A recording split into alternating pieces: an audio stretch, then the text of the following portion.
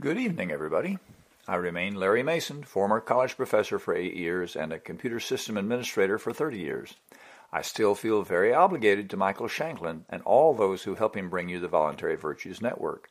Without such generosity, you would not be hearing my voice. I enjoy lecturing as much as any professor, but I will have more fun when we move to live shows so my listeners can ask questions and correct my errors. However, we must make do with these pre-recorded lectures for now. This speech is the 30th in the Invisible Hand series of talks, all of which involve money in one way or another. Invisible Hand is also the name of the novel, which I hope this series of talks will inspire you to read if you have not already done so. Reading or listening to it will cost you only time, since it is freely available on the internet in both text and MP3 formats at nopomstuff.info. Or, if you're willing to spend $1 on Amazon, you can download the whole novel to your Kindle. End of commercial message. Tonight's main theme is about the family as an institution. As background for this presentation, I will provide a brief summary of the conclusions of the first presentation in this Invisible Hand series, which examined the physical object nature of our money and some of the unfortunate consequences of that nature. I will be concise, so if you have already seen one or more of the earlier presentations, don't worry, this review won't take long. All money in history and prehistory has been considered to be or to represent physical objects such as a basket of grain, a cow, a coin, or a paper bill. Today, most money is in computer accounts, and though it zips around the world from account to account at almost the speed of light, it still is treated as if it were a physical object of some sort. Because we treat money as if it were a physical object, anything which is true of physical objects in general will also be true of money. This obvious point is ignored by economists and others who talk and write about money, even though it is the most important truth about money. The importance of the physical object nature of money cannot be overstated. What follows are some of the consequences of that physical object nature. First, money is like other physical objects in that it can be taken from its owner against that owner's will, by force, fraud, or stealth, and it can also be lost or destroyed. This means that you need to suspect almost everyone of trying to get your money by fair means or foul. Second, money must be amoral because all inanimate physical objects are amoral. Even animals are amoral in that they have neither an ethical sense nor morality, especially when they are used as commodity money. You can use your physical object money for anything, good or bad. Third, the money supply is independent of the supply of goods and services for sale, because the supply of one physical object is independent of the supply of other objects. Fourth, money falsely simulates a zero-sum game in monetary transactions, because the money gained by one party must be lost by some other party or parties. Money makes us think that other people can gain money at our expense, and that we can only gain money at their expense. It makes us treat others as if they were competitors, rivals, opponents, or even enemies. Fifth, money is almost impossible for a society or nation to control. In every nation that attempts to limit, regulate, or tax trade, a black market comes to exist, and organized crime flourishes in all nations. Sixth, money transactions are two-party interactions. Two-party interaction is inherently unstable because if one party gets an advantage in power, such as having more money, the stronger party can use that power to gain still more advantages. This is particularly true of money. The old saying, "them as has gets," is true. Possession of money does make getting more money quite a lot easier. Naturally, the weaker party in such two-party interaction will eventually want to end the interaction. Thus, the relationship is unstable. Keeping that review in mind, let's consider the family as a social institution. We have already discussed government and education as institutions and how they are affected by the nature of money. We found that government itself is a product of and a consequence of physical object money, or POM. With a non-POM economy, government would almost cease to exist, and if all nations adopted such a system, there would be no government. With education, we found that the functions which formal education was to perform would be far less formal, top-down, rigid, autocratic, and would not be based on the prison factory model. In other words, the educational institution would be basically changed. That pattern should give one pause about the family. Will the family cease to exist? Will the institution be fundamentally changed? Will there be some brave new world kind of society in which there is no family as we know it, or in which the bonds of affection and caring which we most value in family life are destroyed? The short answer is no. We'll start to get into how the family will change in a while, but first, let's get some perspective on the family as an institution. To start at the beginning, the family was the first institution. The family was present before the first human being was born. Females gave birth to and cared for their babies. This basic unit always attracted males for two fundamental reasons. The first reason is actually not sex, but food. Babies are fed by females. Women prepare most of the food eaten in almost all hunting and gathering economies.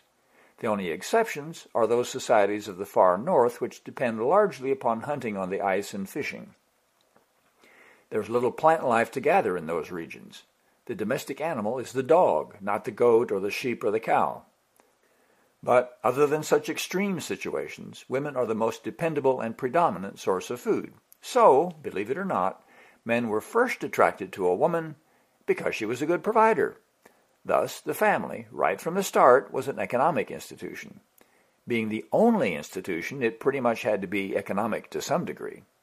The family was also the first educational institution because children learned from their elders within the family.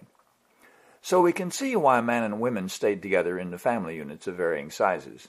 The men remained for the food, and the women accepted them for the sex. But let's press on to the development of money, commodity money, of course, such as those baskets of grain or cows mentioned in the previous lecture. The family was the basic economic unit of production. Men hunted and women gathered, until women invented agriculture, and then men hunted sometimes, and women farmed and herded with the help of their children. Almost everyone was living on a farm or its nomadic herding equivalent. Money changed things, as we also observed in a previous talk. Trade increased, and women were the primary producers of products that constituted money. Therefore, women were economic assets. If you gave up your daughter at age 14 to marry into some other family and live with them, you were losing her production. You were also losing her fertility, her ability to give birth to children, some of whom would probably become women. Thus, in most agricultural economies, the bride price was common. This bride price was paid in commodity money, partly because that allowed an expression of the value due to the standard unit of account function of money, but also because of the function of medium of exchange. The money could be traded for whatever the bride's family might need. Thus, POM was used to tie families together.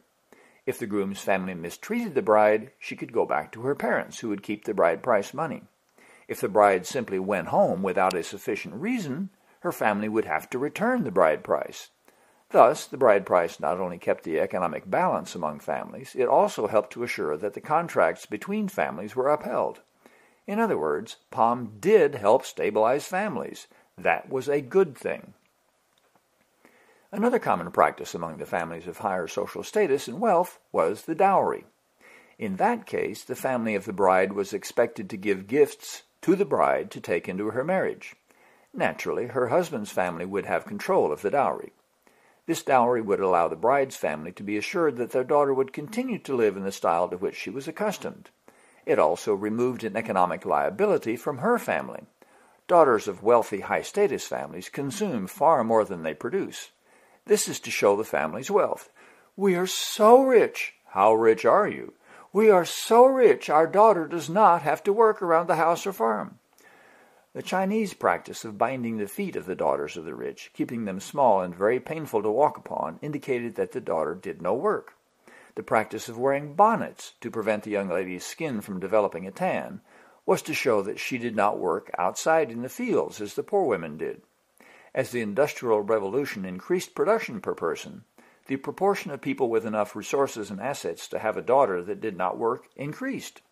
Wanting to show their high-class status, families aspiring to high status began to provide dowries, and the dowry became the accepted arrangement. In fact, in some nations, a woman with no dowry would have difficulty getting married.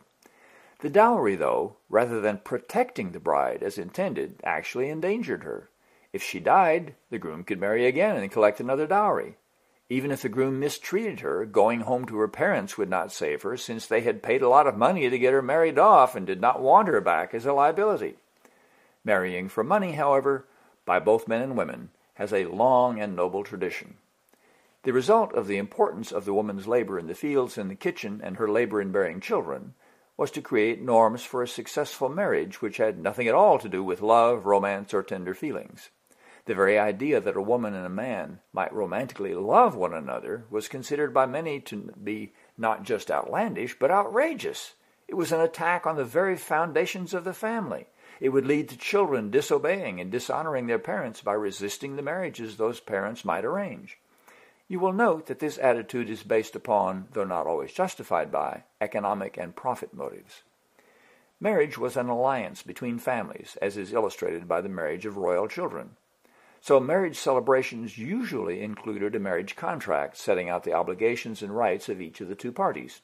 Women, as a consequence of their invention of agriculture, in an effort to better feed their families, had reduced their status to that of chattel. They were mere possessions, an item of property. Again, POM played a major role. The exchange of a bride for money indicated that each party was engaged in a trade. Therefore, the exchange was of property for property, so women must be property in much the same sense that money was property. The larger the bride price or the dowry, the more commercial was the transaction between families. Did her feelings matter? Yes, sometimes, and in some cases. After all, it was possible for a father to have some affection for his daughter, even though he would rarely see her. And his own status was affected by how people dealt with his daughter. If she could be slighted, abused, insulted, and treated with contempt, her father must have low status and be weak. But for the most part, her feelings were a minor concern. The work she could do and the children she might bear were the basis for her worth in the family. The family also is and has been the basis of education for children. The sociological jargon term for education of children is socialization. This has nothing whatsoever to do with government or socialism. Women do the early socialization of children in almost every society we know about. One reason is that only women can provide breast milk for babies. This most nearly perfect food for infants allows and requires the participation of women. Women also tend to emotionally bond with babies they nurse, especially if the nursing begins shortly after the woman has given birth. So it is quite natural that women provide a substantial portion of the social environment in which children first learn to speak, walk, and manipulate their physical environment. This gives mothers a powerful emotional tool in dealing with their children. Being human, mothers use this tool both for selfish and generous reasons. Marriage and the family come about in many forms. The marriage of one man and one woman is acceptable in every society in the world that I know about. But it is also very common for marriages of one man and more than one woman, called polygyny, or one woman and more than one man, called polyandry, to also be acceptable or even preferred. Families with multiple spouses tend to be better off economically and more long-lasting, in part because they are larger. It should also be noted that richer families can also attract or pay for additional spouses more easily. Women in polygynous societies also find that sharing the women's work makes things easier all around. With the coming of industrialization, things have changed greatly for the family. The two great forces driving this change are the movement of the location of production from the family to the factory and the high rates of migration of labor. In other words, when production is outside the home and when only the husband can leave the home to work, the work of the woman becomes far less valuable in monetary terms. Naturally, the motherhood and housekeeping functions remain essential, but those do not generate income from other families or businesses for the family. The freedom lost with the coming of agriculture could be regained with the coming of the factory. Later, it was discovered that women could also work outside the home in the mills and factories. I'm sure you've all heard of Rosie the Riveter. Now, the family was completely dependent on a money income rather than producing most of the goods they needed to consume on the family's farm. The great division of labor greatly increased the importance of money transactions in the family. Whereas at one time, a woman might work her adult lifetime on a farm and almost never have, hold, or spend any money at all, with industrialization, the women of the family would be spending quite a lot of the family's money and making many important spending decisions. That increase in the division of labor also made moving from the home in which one grew up to a place of education and from there to one's career location quite common. In other words, children grew up and left home, even the boys. In fact, people were changing jobs quite often. The locations in which people might work were all over the place. At this point, high rates of migration became common and even necessary for a nation's economy to thrive. This meant that people would move away from their friends and families.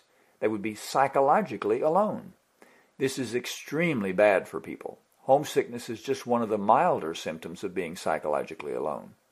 Socially induced insanity is another consequence. People who move from one place to another need to take at least one other person with them for psychological and moral support. Therefore, the tradition of marrying for money or having one's family select their spouse rapidly eroded and was no more. One had to select one's own spouse because only you can tell what you feel about that spouse. Love was now the fundamental basis of a good marriage and successful nuclear family. The extended family of several generations and lots of resident cousins was no longer practical. The extended family could deal rather well with POM in agricultural societies. The dominant persons in the family would control virtually all the money and would make the spending decisions. Others, such as the majority of women in most cultures, would not deal with money in their day-to-day lives and relationships. The suspicion and competitive rivalries that POM encourages were not a source of ill feeling in daily activities. Of course, inheritance, which of a wife's sons would take over, and other such matters were a source of intra-family conflict. With industrialization and the dominance of the nuclear family, POM became a virtual cancer eating away at the good feelings with which most marriages begin. Even with the couple being in love and having community support as well as the blessings and requirements of the church, POM's simulation of a zero-sum game relationship creates ill feelings. The two-party interaction of spouses makes control of the family POM a means of exercising dominance over the marriage partner. This is one reason why many insecure men don't want their wives to work. The result is that at least half of the marriages that end in divorce seem to blame money problems of one kind or another. If you discover your mate has spent all the rent money gambling, it's hard to feel good about them. If they buy some luxury for themselves while the children need shoes, it's a source of contention. POM destroys marriages. It's that simple. If a woman can work outside the home and make a good income, what does she need a marriage for? By marrying, women will, on average, make their lives worse. Their age of death becomes lower. Married women have ill health more often and are more likely to suffer from depression. Just about every measure of well-being is worse for married women. Working outside the home, however, has helped women to gain relatively equal status with men, even with the glass ceiling. There still remains considerable gender discrimination in the economies of the world in a number of ways, but the status of women has improved with their productivity outside the home. One indication of women's independence is the proportion of births to unmarried women in industrial nations. Assuming that the chart in the Wikipedia article on the family is correct for all the listed nations of the industrialized free world, the percentage of births to unmarried women has dramatically increased between 1980 and 2007. The U.S. increased from 18% to 40%. United Kingdom, England, from 12% to 44%. Netherlands, from 4% to 40%. Ireland, from 5% to 33%. And Spain, from 4% to 28%. Such changes indicate a fundamental change in the family. The change may not have been brought about by law, but it is present nonetheless. Women would be unwilling to bear children without husbands if they were not confident in their ability to care for those children without the protection of the law and custom. Please note that I do not attribute this change to the use of POM. We can't blame everything on the nature of money we use. It just sounds like it from these talks. But we can point out some of the economic risks these women are taking. Obviously, one income is not as secure as the combined income of two partners, each with their own job. But to compensate for that, the woman does not risk her husband spending all the family's income recklessly or selfishly. Being unmarried, the woman does not have an insurance policy on the life of a spouse in the event of the death of that spouse. But to compensate for that, the woman does not risk having to pay high medical bills to support the health of a sick spouse. Clearly, in some cases, the woman is depending on her parents for help with the child. This help is likely to be more dependable than the help of a husband, mostly because the woman has at least 15 years of experience with her parents and should have a good idea of how dependable they are. Husbands are more of a crapshoot when it comes to dependability. In the years to come, we can expect considerably more changes in the family no matter what we do with respect to money. Technological changes will guarantee that. No matter what the law or religion say, the family will change. Speed of communication, for example, makes it far easier to maintain friendships over distances spanning thousands of miles. Thus, there is not as great a need for a long-term life partner as was the case even 20 years ago. Women's job security is about as good as men's these days. The need to move in order to follow one's career is likely to be reduced due to the information economy. In many fields of work, one can work from home for a job in Nevada while living in Connecticut. But if we should be so lucky as to adopt a non-POM economy, what would be likely to happen to the family as a result? Inheritance of wealth would be eliminated, so family fortunes would be a thing of the past. There would be rich individuals, but no rich families. Of course, rich individuals can give rich gifts to others, including family members, but one cannot inherit non-POM. It must be earned. Technological change will be much more rapid with non-POM for reasons we won't go into here. As a result, social change in a variety of ways will also be more rapid. The rapid change will be less frightening because everyone is on your side, not working against you, and some of the many changes will involve the family. So the typical family relationships of one generation may be quite different from the typical family relationships of the next generation. But these are changes at the highest level of abstraction. What about the changes soon after a transition to a non-POM economy? What about the changes we can easily predict? Obviously, there will be no poverty, so the stresses and strains of poverty will not be a concern to any family. No bills, no rent, no need for insurance of any kind, and no taxes to pay come April or any other time, and no fines. Does his career clash with hers? Is there anywhere they might live that both cannot easily find things to do to earn money? Yes, there can still be structural things which will tend to draw apart two people in love, but such things will be far less common with non-POM. Does the wife want to stay home with her children? That's easily done, regardless of whether the husband has an income or not. She will be earning money caring for her own children anyway. Today, it costs tens of thousands of dollars in the United States to raise a child at middle-class standards. With non-POM, it costs nothing at all, even if the child attends college and graduate school. All education is free, as is room and board at college. All the preventive medical care for family members is freely available because the medical personnel earn more money by preventing illness than by curing it. The disaster of childhood serious injury or illness is limited to the suffering of the child and emotional suffering of the parents. There is no expense to the family in non-POM. Even daycare for children of working parents costs the family nothing at all. Christmas has come, and the family celebrates with a Christmas tree of modest size decorated modestly. That is free. There are presents for all the children. These were selected by the parents and other adult family members, wrapped or placed in stockings hung by the chimney with care. All are free because most toys are educational. If a person wants to buy a luxury toy, they may certainly do so and give it to whomever they like. But most toys seen in toy stores would be free. There's almost no Christmas candy for free because that's bad for health and considered a luxury, so such things would have to be bought. Santa Claus is still popular, but the Christmas season is only a couple of weeks long and not advertised. Christmas is becoming less and less of a commercial holiday. Most teenage children work. Babysitting, lawn mowing, and simple manual labor are sample sources of income. The age of the person producing that benefit is irrelevant. Thus, there is no sharp transition from dependence to independence in economic terms for a child. Children will experience adolescence quite differently from their experience today as a result. Part of the reason for that will be the difference in the education system as was described in the lecture on education. But most of it will be due to the fact that the parents' relationship to their children will change.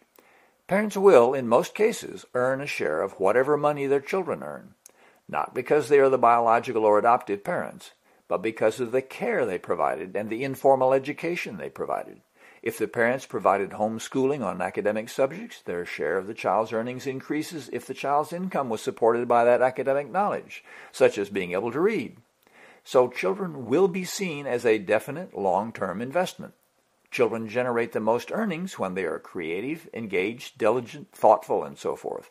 As we detailed in our lecture on slavery, slaves are quite unproductive because of their situation. Parents who attempt to use coercion to get their children to obey and to be productive will find that it doesn't work at all well.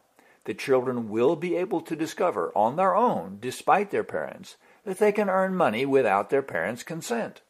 The context, the situation in which children will find themselves outside the home will make them feel powerful, in control of their own lives, and surrounded by helpful people. So the child will not be trapped in a situation in which rebellion against the parents or authority becomes attractive. In fact, the child will find very little authority to rebel against. The non-POM society is not coercive. It does not operate by authority. Thus, adolescence will still be a time of hormonal and brain changes, but the context of the child will reduce the stresses and strains and pressures of that time of life, even if the parents don't know what they're doing. As I write this lecture, there have recently been several incidents in the news concerning domestic violence. One of the main reasons that such incidents are in the headlines and on people's minds is that video of that violence was available. Our lecture on privacy pointed out that as technology improves, everything we say and do will be on video and audio, not to be made available to the general public, but recorded and retained. Such video will make all acts of domestic violence potentially available to the public and the police.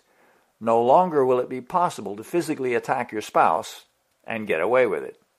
Also, no victim of domestic violence will have any economic reason to stay with an abusive spouse. One can always leave to live somewhere else. Therefore, I believe that incidents of domestic violence will be greatly reduced. In the event of divorce, there will be no alimony and no child support required. Each party to the divorce will retain ownership of whatever they own and will not have to give any of their property to the other party. The old economic foundation of marriage in which the woman was supported by the husband's income will be no more. Thus, the need for lawyers to be involved in divorce cases will be eliminated. The ability of the court to review how each parent actually behaves when around the children will make child custody cases much easier and will eliminate cases in which a child is placed in the custody of an abusive parent. For all families, the standard of living will be much improved. The far greater productivity of a non-POM economy will provide at least a 25% boost to families on average within the first couple of years of the transition to non-POM. The corresponding shift to safer and healthier products in consumer goods will also improve the standard of living. Finally, we come to the end of life. The elderly will not have to be dependent on their children. No one will have to pay for end-of-life expenses. If one does welcome an aged parent into one's home, one will thereby earn pay for the care provided. There are no debts to pay for the dying parent, no medical bills, and no worries about mentally deficient parents signing fraudulent contracts with confidence men. No need to worry that a parent has saved enough money for their old age. So, from the cradle to the grave, non-POM fosters a caring, loving family relationship. The family is supported and encouraged through all stages of life, from early infancy through the final stages of death. As changes come about in the circumstances people face, the economy always supports making life as pleasant and comfortable and safe as is technologically possible. In other words, if the family can survive, non-POM will support it.